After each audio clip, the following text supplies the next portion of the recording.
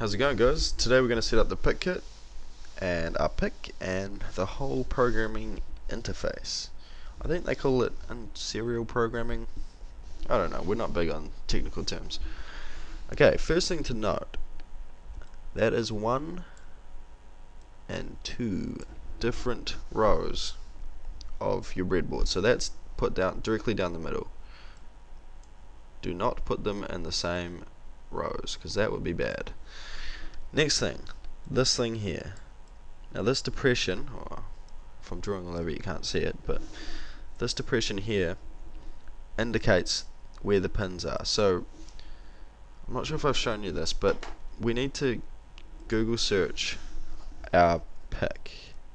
So pick 16F628A, and then we want the data sheet. Now with electronics, data sheets are everything.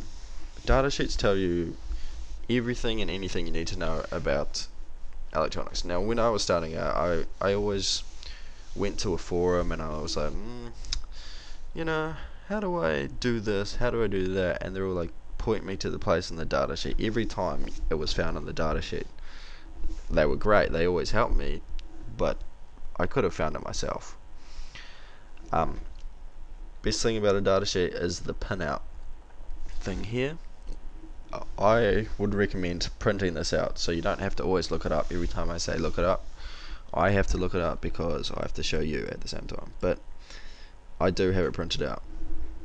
Now I'm going to be talking about pins, and I'm going to refer them as like PGD, PGC, VDD, VSS. What these are to start with, VSS is ground.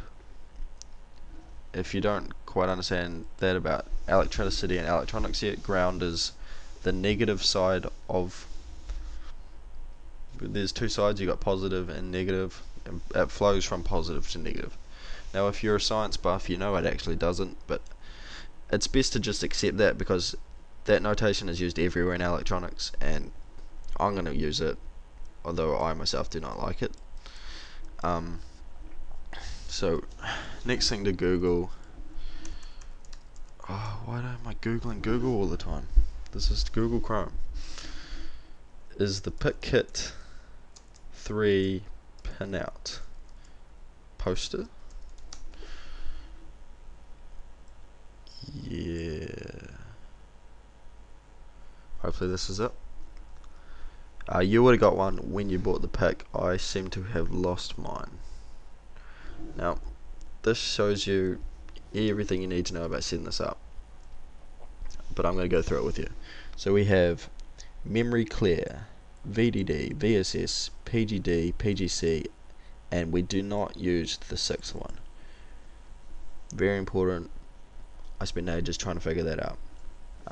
Pin 1, indicator, all very straightforward. So first thing we're going to do, I'm going to hide this. This program's called Sketchbook. It's awesome. Costs a bit though. Right, sorry for the blurry photo, but what this is here is it's just a wee header so I can easily put my PicKit 3 into my board. They're like 20 cents or something, probably worth picking up. This here is a 5.6 ohm resistor. Now we talked about ohms last time. It doesn't have to be 5.6. If you go to your PicKit 3 data sheet here, it's anywhere between 4.7 and 10,000 ohms. So hopefully you bought some resistors and stuff. I actually forgot to mention that, but yeah, just get a resistor pack, get some resistors. No, maybe I did talk about it. It's your call. Okay, first step, pin 1, memory clear. Quickly go to your thing, memory clear, put it in that pin. Pin 4. Repeat, VDD, VSS, PGD, PGC. I'm skipping this because I'm very confident that you can figure out pin 2, and then go to your data sheet and find it on here. Just remember to note the direction.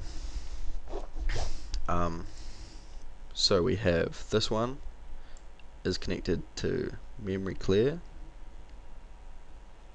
Is it? 1, 2, 3. I think it's the perspective of my photo here. This is actually in here, so pin 4 is there. I'm sorry about that, that's my bad. So we have the resistor here, which we saw on the datasheet. Pin 2 is positive voltage, or VDD, which is going to my supply rail. Now what I've done, as you can see here, I've connected my supply rails together because they're not connected on the breadboard. Pin 3, yep, boom. Pin 4, done. Yeah, that's basically it really. So now we're all set up, ready to go. We've got our program ready to go. Now it's your choice. You can come on to the LCD module 1 if you've got an LCD, or you basically go to whatever tutorial you think is best for you. If you want to make a toaster that, I don't know, is controlled by your phone, go to the Bluetooth module 1. We're not going to do that, but what we're going to learn about is the Bluetooth module itself, and then you can go and apply it to whatever situation you want. It's all about learning how to do it and then just morphing it to your own application. Alright, sorry about the boring tutorial once again guys, but hopefully we go alright next time. Cheers.